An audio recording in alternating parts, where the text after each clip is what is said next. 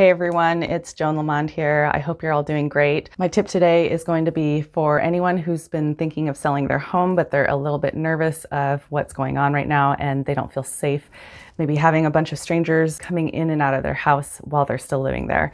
So the alternative is to sell your home virtually. I'm implementing a lot of the things that I've already been doing before COVID, and I just wanted to go through kind of the process so that you understand what your options are in case that you do need to sell. Start off with a virtual consultation, and we'll schedule an appointment for a meeting either by phone or video chat, and we'll talk about what your home selling goals are. The next step would be preparing your home for sale.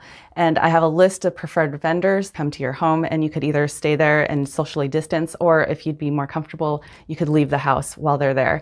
They will wear protective gear, mask, gloves, and disinfect. I also would have a photographer and videographer come and take professional photos and do a professional video of a virtual walkthrough tour of your home. If you prefer that no buyers come in and out of your house, that is what the virtual walkthrough tour is for. But if you're okay with people coming into your home and you just leaving while they're there, we are exercising safety precautions, which are wearing masks and gloves for everyone who enters the house, using hand sanitizer, and also not touching anything in the home.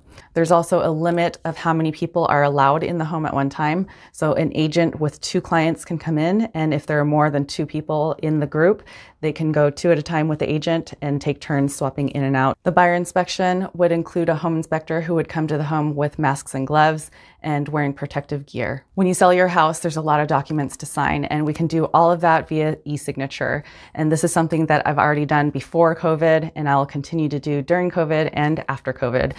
It's just the simplest, most efficient way to sign documents. All money from the buyer, from the earnest money deposit to the down payment, all can be wired electronically into escrow. Escrow is set up to handle the entire transaction remotely. We've also implemented mobile closings, so all the documents will be sent to you and you can sign them with a mobile notary. Those are the steps you take to sell your home virtually with the least amount of contact as possible.